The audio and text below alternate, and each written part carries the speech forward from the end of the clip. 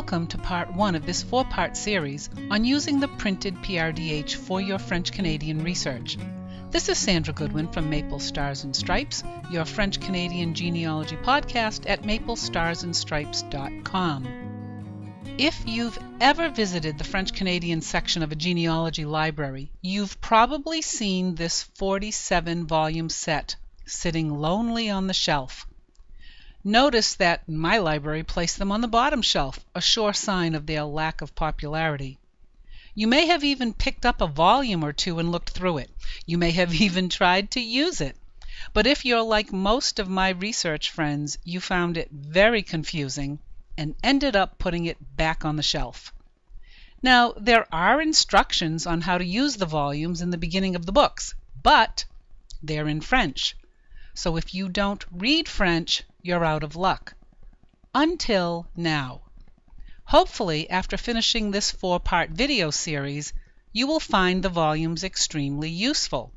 Plus, if you go to my website at maplestarsandstripes.com/newsletter and sign up to receive my newsletter, you will be sent a link to download a free PDF copy of the English translation of these instructions called The Key to the Repertory. Let's start by discussing what is the PRDH. First of all, PRDH stands for Programme de Recherche en Démographie Historique. In English, that equates to the Research Program in Historical Demography, which is being conducted out of the University of Montreal. It is a large-scale study of the population of the province of Quebec from the beginning of colonization in 1621, by using all the parish registers from Old Quebec. Now, you may have heard of or even used the online version of the PRDH. It is a wonderful resource that can be accessed, sometimes for free or a small fee, on computers in certain libraries across the country. You may also access it at home on a subscription basis. The price is scaled based upon the number of hits to which you subscribe. As of this recording, for Americans, prices range from approximately 16 cents Canadian currency per hit, about 15 cents American money, if you subscribe to 150 hits, down to only 4 cents per hit for a subscription of 10,000 hits. A hit is considered to be any record accessed beyond the index, whether it turns out to be the person for whom you're searching or not. Doing a search of the index is free. The online version of the PRDH offers so much more than what is in the 47 volumes. First of all, periodically there are corrections and updates made to the database. It includes baptisms, marriages, and burials to 1799, with some burials as late as 1850 if the person was born in the first half of the 18th century.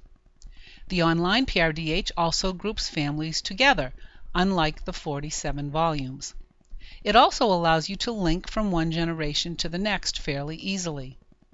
The 47 volumes of the PRDH, on the other hand, are static, and they include baptisms, marriages, and burials up to 1765 only. So a researcher would have to work his or her way backwards to the 1765 time period before the volumes would be useful. So why bother learning how to use the 47 volumes in the first place? Well, you may not have access to or can't afford to subscribe to the PRDH from home. Or you're at a library that doesn't have a subscription to the online PRDH, but it does have this set. And if you are researching pre-1766, then these volumes become very valuable. Searching through these pages also gives you a time-based chronology of the life-changing events in your particular village of interest, not evident when using the online version. If you're doing collateral research especially, one page from these books usually contains several records of interest to your family research.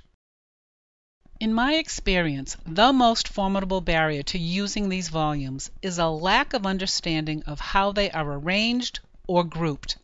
Here are the date ranges in each of the 5 groupings of volumes.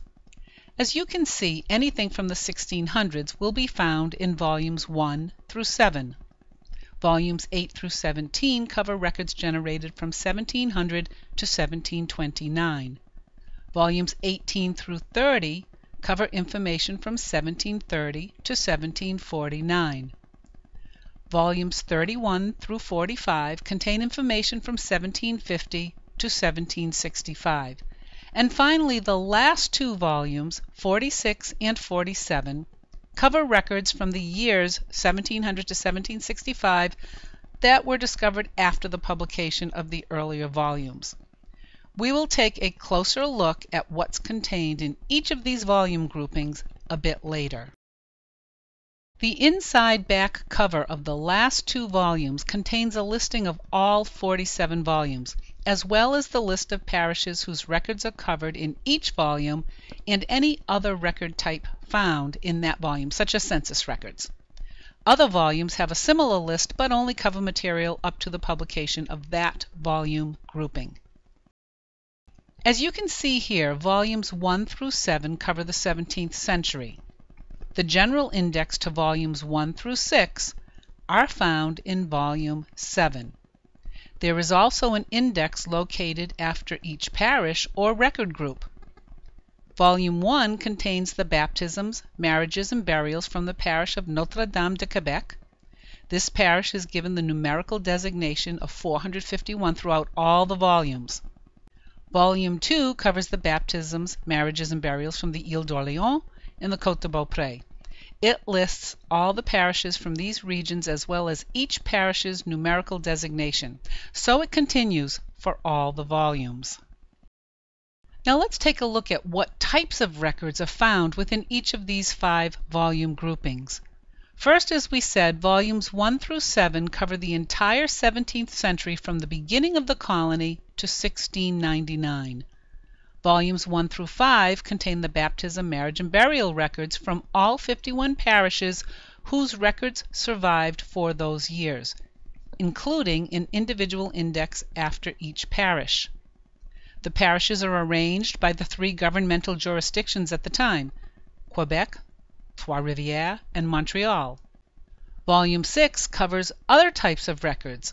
It covers abjurations or recantations, which are the records created when someone recants their religion in favor of Catholicism. This occurred, for example, when someone of a different faith wished to marry a French Catholic, or when English captives carried to Canada renounced their Protestant faith to be baptized into the Catholic faith. Volume 6 also includes acts performed by the Jesuits in their travels into the wilderness, marriage contracts, immigration records such as those concerning the Carignan Regiment, engagements, which were records generated by those whose services were engaged and came to Canada by way of a labor contract, confirmation lists, sick lists, census records, and annulments. There is also a Quebec sick list in Volume 3 and mission records in Volume 5. If you know the parish, you can go directly to the index at the end of each parish or record group. Parishes are listed in chronological order by their numerical designations. But for most people, I'd recommend that you begin with the general index in Volume 7, which will tell you where your person appears throughout all record groups. In all cases from here on out, you could go directly to the index at the end of each parish or record group, but I am going to recommend that to use volumes 8 to 17 properly in order that you not miss your people in any record groups. You should start with the general index in the last 2 volumes, 16 and 17, which cover volumes 8 through 15.